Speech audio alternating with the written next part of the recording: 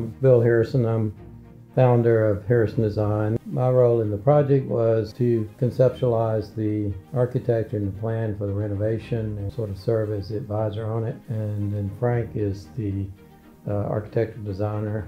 I work for Bill at Harrison Design and the project manager of the construction and design of the home. As a renovation, the design process grows as you learn more about the house and learn more about how the house wants to live. Looking at the initial property and the fact that it hadn't really been maintained since 1955 when the house was built, it was overgrown. As you look out the window now, you see it's almost a park-like setting, and a lot of that had to be opened up.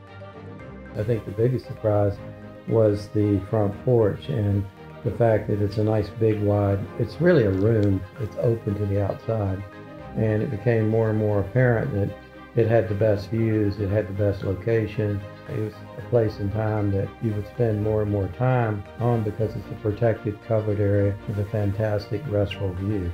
I think one of the best things you did was I was standing out there laying the porch out with you, and you go, take one more step.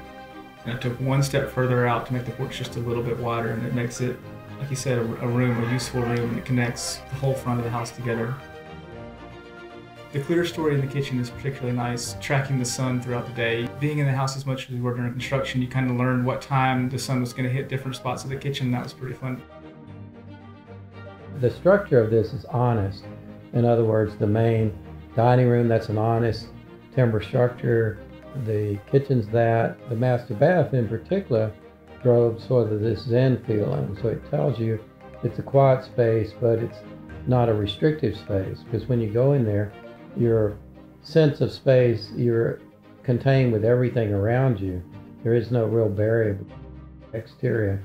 But what you do and what happens to you in an area, you feel very quiet about it. And so it's a calming space, it's a restful space.